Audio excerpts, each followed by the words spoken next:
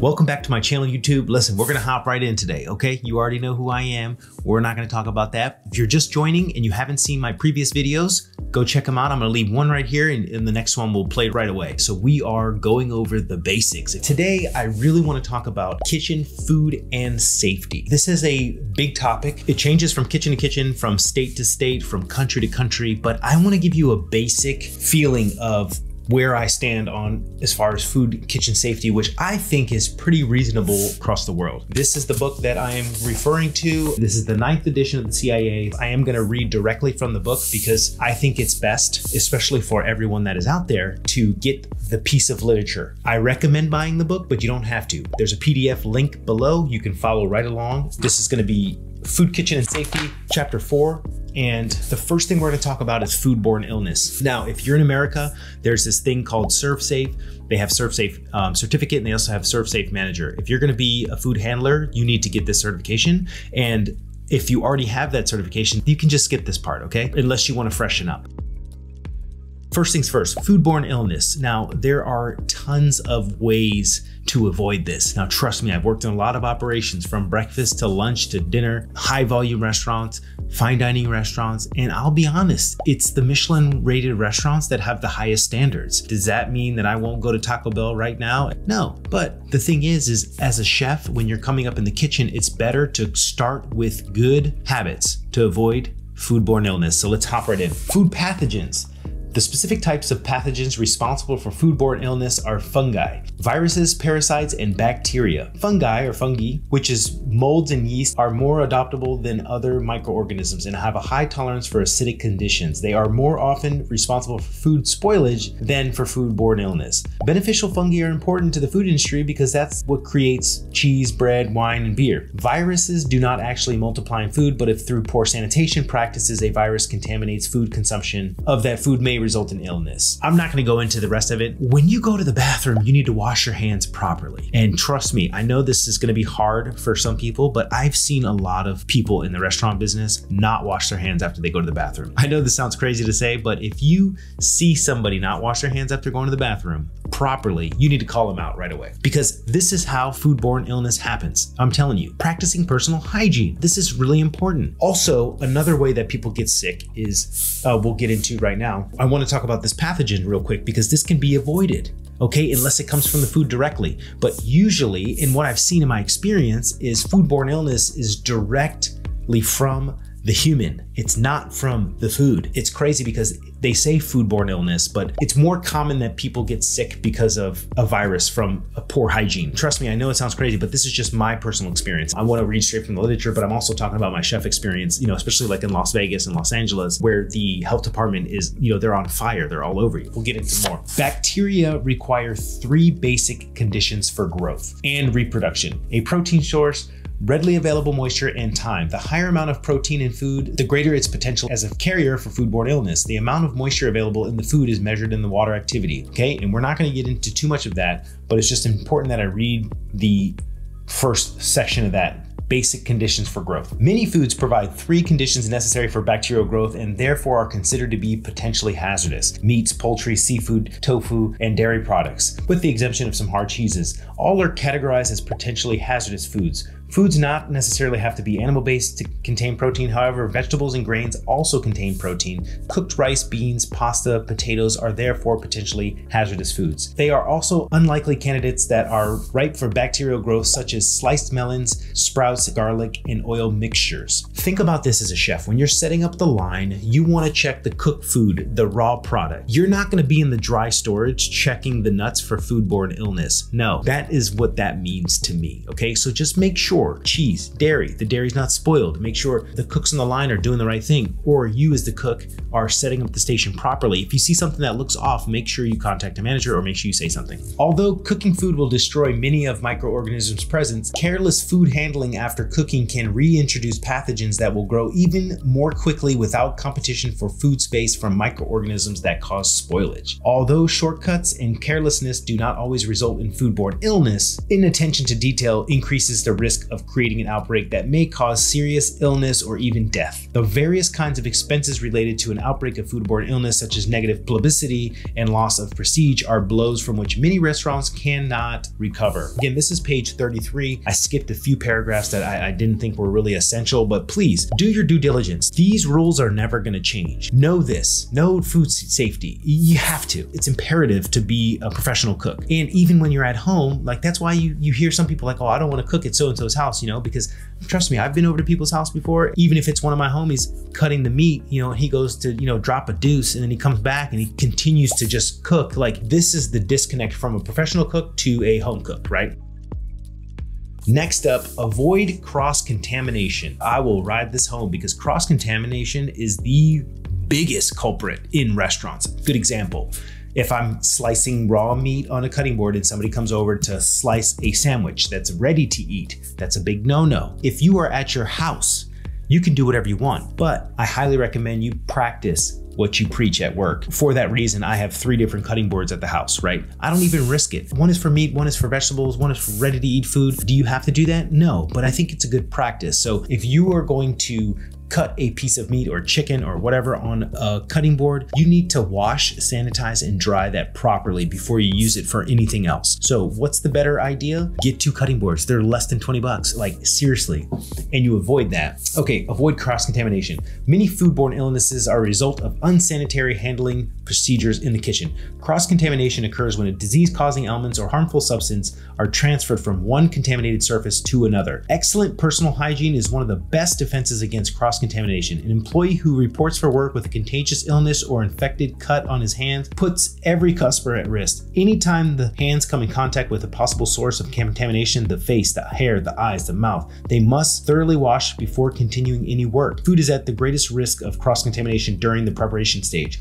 Ideally, separate work areas and cutting boards should be used for raw and cooked foods. Equipment and cutting boards should always be cleaned thoroughly and sanitized between uses. All food must be stored carefully to prevent contact between raw and cooked items. Place drip pans beneath raw foods. Do not handle ready-to-eat foods with bare hands. Instead, use suitable utensils or single-use gloves. Ever since COVID hit, gloves have been a part of my life. And I feel weird if I don't have them on and I'm touching food. Ready-to-eat foods, you need gloves. If the food is going to be cooked, you do not need gloves. Keep in mind that this is never going to change. This is going to be instilled in us, especially in America here. The other 2 things I want to touch on really quickly, and then we can elaborate. If you have any questions or comments, you want to leave them down below, and I will be more than happy to respond to them, because I think what's really important is giving you the cliff notes. Do the research on yourself, because a lot of this stuff, I hate to say it's common sense, but you have to say it. I don't have time to explain things, so I think it's best if I explain it now and then refer back to this video. Keeping foods out of the danger zone. There are pathogens that can live at all temperature ranges. For the most of capable causing foodborne illness, the friendliest environment provided temperatures with the range of 41 to 135. Okay, that's Fahrenheit. 5 degrees Celsius to 57 degrees Celsius is the danger zone. Most pathogens are either destroyed or will not reproduce at temperatures above 135 F or 57C. Storing foods at a temperature below 41F or 5C will slow or interrupt the cycle of reproduction. It should also be noted that intoxicating pathogens may be destroyed during cooking, but any toxins they haven't produced are still there. So what's really important is the time temperature danger zone, okay? So it's counterintuitive because some proteins you want to serve in the danger zone. It's up to you as the cook to make sure that protein is properly sourced, that you know how long it's been out for, where it came from, how it was handled. You don't want to eat a piece of fish that is 150 degrees. It's going to be horrible, but at the same time, it will be safe. Take in consideration the time temperature danger zone. All cold items below 41, anything that's served hot needs to be above 135. Proteins are subjective. So a good example of that is you'll see on every single menu, it says a little disclaimer that talking about undercooked, proteins, eat at your own risk. And that's the reason why. We're going to talk about cooling foods to safety, and then we're going to talk about thawing frozen foods and serving food safely. I don't want to talk about holding cooked foods. As chefs and leaders, we all need to avoid this. Get away from steam tables, okay? They suck. But anyway, cooling foods safely. One of the leading causes of foodborne illness is improperly cooled foods. Cooked foods that are to be stored need to be cooled below 41 F and 5 C as quickly as possible. This should be completed within 4 hours. Unless you're using the 2-stage cooling method. In the first stage of this method, foods must be cooled to 70 F or 21 C within 2 hours. Then the second stage, the foods must be reached 41 F or 5 C or below within the additional 4 hours for a total cooling time of 6 hours, according to FDA guidelines. Using the 2-stage method quickly moves the food through a part of the danger zone where the bacteria grows most rapidly. The proper way to cool hot liquids is to place them in a metal container in ice water and bath that reaches the same level as the liquid inside the container. Stir the liquid in the container frequently so the warmer liquid at the center mixes with the cooler liquid at the outer edge of the container, bringing down the overall temperature more rapidly. Semi-solid and solid foods should be refrigerated in a single layer in shallow containers to allow greater surface exposure to the cold air. For some reason, large cuts of meat or other food should be cut into smaller portions, cooled to room temperature, and wrapped before refrigerating. This is a great point. I'm not going to spend too much time on here to cool things down properly, and I see this big problem with people cooking at home. You know, they're not cooling things down properly, or they take a big, you know, if you have your crock pot, for example, you don't want to take your crock pot and put that whole thing in the fridge. Trust me, it's no good. You need to cool it down outside. If something is steaming, lay it in a container that's flat so it can get to room temperature as quick as possible. Then you put it into your fridge. If you put something hot into your fridge, it's going to bring the total temperature of the fridge up. Unless you have a powerful fridge or a walk-in at your house, it's not the same. So just keep that in mind when you're cooking at home. Next, thawing frozen foods safely. I want to read from the book, but I'm going to talk about it because it's really easy actually. So thawing frozen foods safely, this is a really important one because sometimes it's done incorrectly. Now there's 2 ways to go about it. One is not really economical, but it takes a long time, and that is let it thaw in the refrigerator. If you know that you're going to need meat or whatever it is the next day for your station or whatever it is you're going to need it for, pull it out the day before and let it thaw under refrigeration. This is the best way to do it. Now, sometimes we don't always have that time. So the next option would be to pull it out and put it in water under cold running water with a constant drizzle and keep the water circulating. But the thing is then you're wasting water. So it kind of, you know, is bad. What's the third option? Leave it out at room temperature on the counter.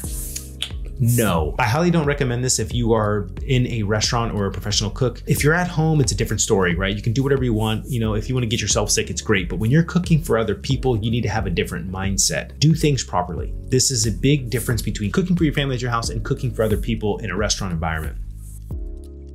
Serving food safely. The potential to transmit foodborne illness does not end when the food leaves the kitchen. Restaurant servers should also be instructed in good hygiene and safe food handling practices. Hands should be properly washed after using the restroom, eating, smoking, touching one's face or hair, and handling money. Dirty dishes or soiled table linens when setting tables. Never touch parts of the flatware that come in contact with food, and handle glassware by the stems or bases only. Carry plates, glasses, flatwares in such a way that food contact surfaces are not touched. Serve all foods using the proper utensils, okay? Self-explanatory. I've seen this way too many times, especially when handling other people's food. Make sure you're not touching it. Scrape it off into the dish area. Do the best you can, okay? Even as a cook, when you are handling the plates, remember the plate is going to somebody to consume. You are the last line of defense for foodborne illness. So just keep that in mind. You know, if something happens, do the right thing. If something falls on the floor, throw it in the garbage. Do not serve it, okay? Because you don't know what could have happened. You don't know what it touched.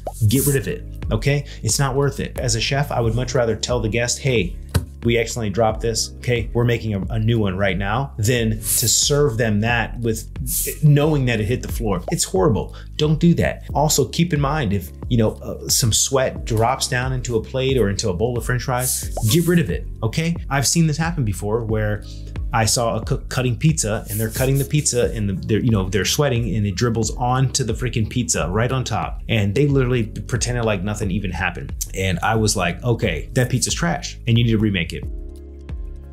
Cleaning and sanitizing, most important thing. Cleaning refers to the removal of soil or food particles, whereas sanitizing involves using moist heat or chemical agents to kill pathogenic microorganisms, for equipment that cannot be immersed in the sink, or for equipment such as knives and cutting boards employed during food preparation, using a wiping cloth soaked in double-strength sanitizer solution to clean and sanitize between uses. All right, so there's plenty of different sanitizers. I'm not gonna get into that, but small equipment, tools, pots, and tableware should be run through a ware washing machine or washed manually in a 3-compartment sink. After sanitizing, equipment and tableware should be allowed to dry. As you become a professional, you need to make sure your area is clean, you are clean, your tools and the machines that you use are cleaned every time you use them. Do the right thing. I've been in restaurants where it's the cooks that use the blenders and use the RoboCube and use certain machines. You need to leave it better than you found it. Like I tell everybody, if you make something and let's say you make tomato soup and you get tomato soup all over the blender and you put the blender away dirty, right? Well, then that tomato soup sticks there. And then the next cook gets it, he makes something else. My rule of thumb was wipe down the blender every single time you use it with sanitizer, unless you obviously get something crazy on there that you have to scrub off. Every time you sanitize the machine after you're finished using it, because just doing that keeps it in pristine shape, right? So I think that's really important. That's gonna be it for today. Thanks a lot for watching. I'll see you next week.